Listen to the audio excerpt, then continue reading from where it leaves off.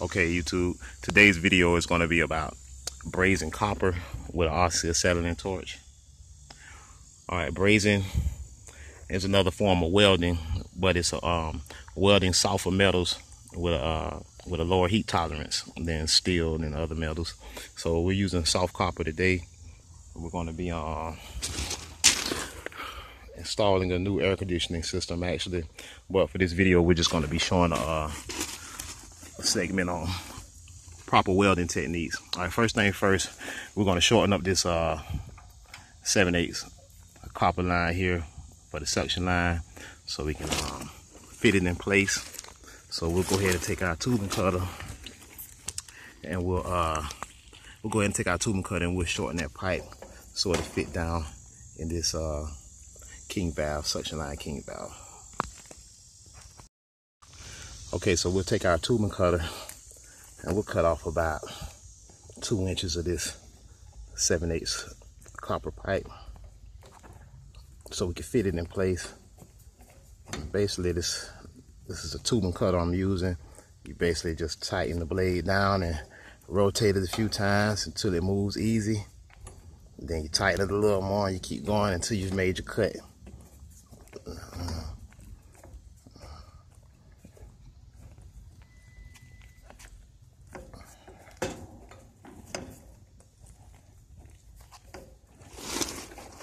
It's almost ready to come on now.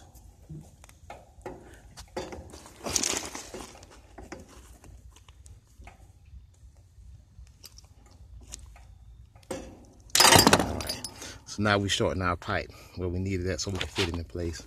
Our next step after we've cut it is to use our deburring tool and make sure we don't have any burrs or any trash that can get inside the refrigerant cycle and cause problems getting inside the compressor, the little metal shapes or anything. So we'll deburr, take our deburring tool and go around that inner lip a couple times to knock off any loose or jagged metal that may have gotten inside the pipe. Alright, so there, we deburred it. Now the next step will be to take some sandpaper and sand this tip of the pipe off so when we start to braze with our solder, we'll have a clean joint and we know that we'll have a sealed joint and won't have to worry about refrigerant leaking. So we'll clean this off real good. And so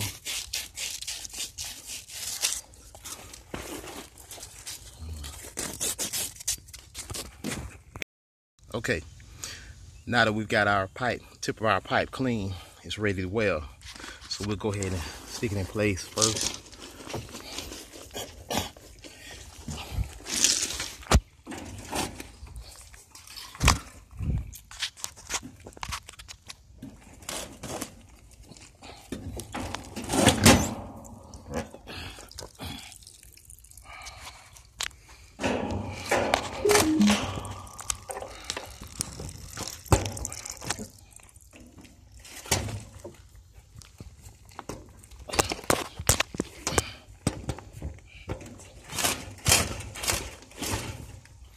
Okay, now that we've got our tubing in place,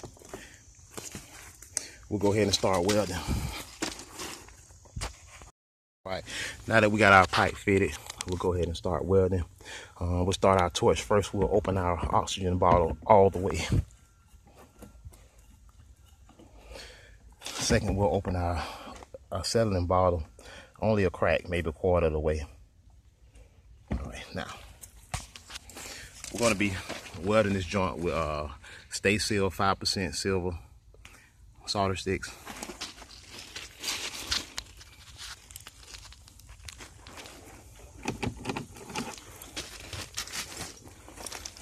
So we'll light our torch. And we'll start by opening the valve to the acetylene side first. Just a crack. We'll take our strike and light it. Now we'll add oxygen until we get the desired flame.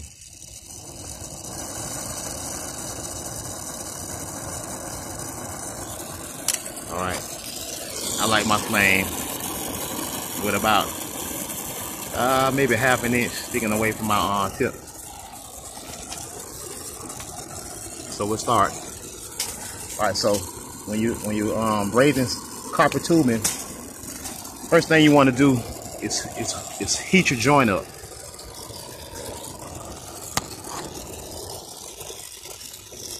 So we'll take our torch and we'll point it directly down on top of the joint, and we'll go back and forth over the joint a few times just to heat the joint up. Once we got the joint to the desired temperature, we'll start adding our solder. And notice I'm not putting the solder stick onto the flame. I'm actually putting the flame on the pipe, and I'm melting the solder onto the pipe, and then I'll let the torch move the solder wherever I need it to go. The solder moves with the heat, so we'll move it back and forth across the joint to make sure we get solder down in the joint.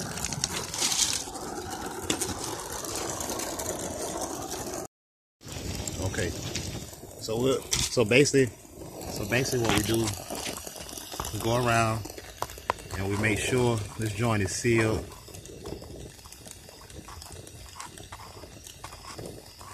Heat that pipe up nicely. Get the solder to melt.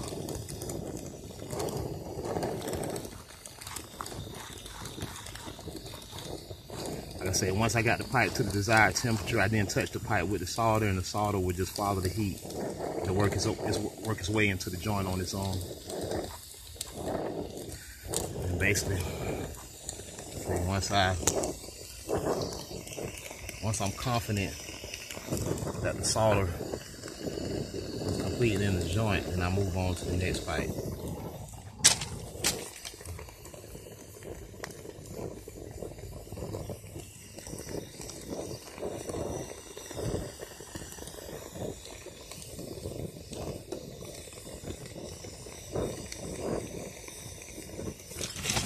You got to make sure you get the underneath section and work that solder in the joint. Okay, now I'm pretty confident that line is sealed. Once I'm done, we'll put a pressure test on the system and make sure, and we'll start on this other joint.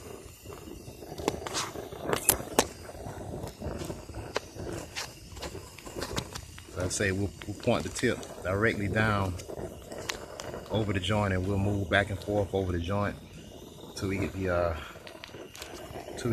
copper at the desired temperature. Then once we reach the desired temperature, we'll add our solder.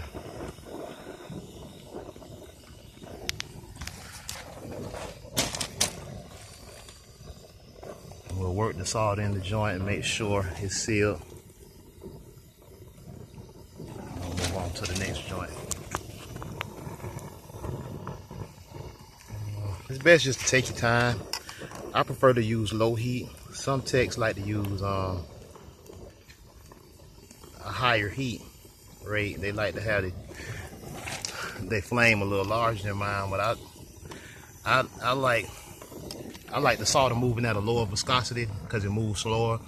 And I found that over the years that when I weld with low heat, I'm more likely to have less leaks than using high heat, and the solder is very viscous and moving very thinly. You can miss a lot like that and actually end up with leaks in the system and having to weld more than once.